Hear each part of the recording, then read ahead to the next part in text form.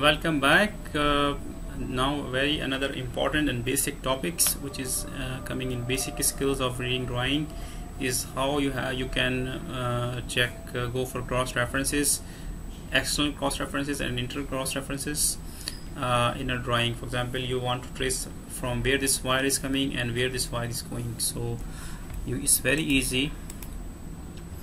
So drawing of the panel that you are reviewing, basically, for example, if you're reviewing panel X and you are seeing the drawing of panel X, that this drawing, if inside the folder, is called as internal drawing, and the drawing of other panels, if shown in the drawing, are called as a external drawing. For example, this is the drawing of protection panel in which AC supply is coming from outside. So here you can see is coming from AC panel.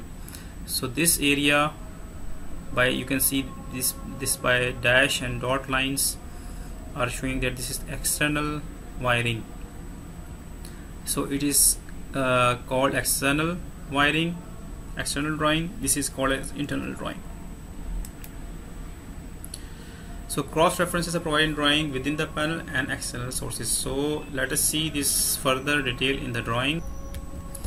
Okay, here again we can see here that this is the drawing of our panel, this area, and this dash dotted line this side, this is external drawing which is coming from another panel, DC panel DC2, and again this is another drawing. So we have two DC sources and power is supplied through these two. Okay, so this is concept of internal and external.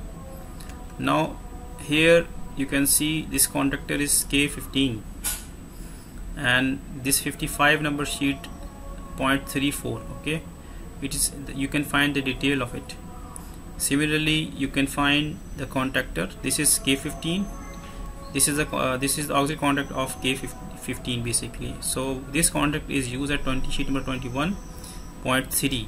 so we can see where is this sheet number 21.3. so this is, you can see here, this is sheet number 21 and then 0.3. so I think there is some wrong references somehow. No, correct. Okay, so it is actually 0.3, it should be 0.4. it is, there is a little mistake in it. So this contact is used here, K15. So this is how you basically make internal referencing. This is the way you are making internal panel to panel reference. So you are just writing the page number and then a column number. So in this way you are make a local reference. So cross reference example, you can see here, this is again the dash and dot line. This is coming from LCC panel of Bay A01. This is the CT wiring, and X1-1 is internal and it is connected to XDC-T23. So this way the external references are mentioned here. External panel is drawn with the reference line dash dot dash and it is connected. So this is the way of internal and external connections. Okay, let me see. Okay, here you can see this is the DC loop which is coming in and out, and it's going to next sheet 31.1. so this is the next sheet 31.1. it's coming from 30.8.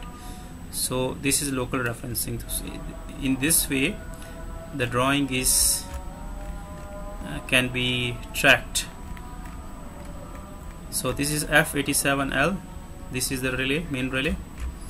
So I have attached this drawing in as a download, so you can work on it and improve your skill. Thank you very much.